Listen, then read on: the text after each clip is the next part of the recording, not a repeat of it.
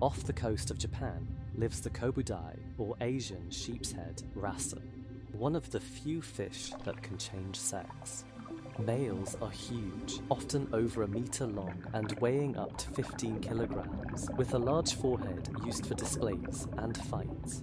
Every male rules a small territory with several females, but when the dominant male disappears, something unusual happens. The largest female begins to transform. Her body stops producing female hormones, and male hormones take over.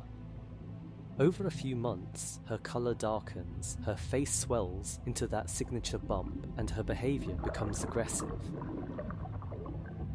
Now, genetically and physically male, she takes over the territory and mates with the remaining females.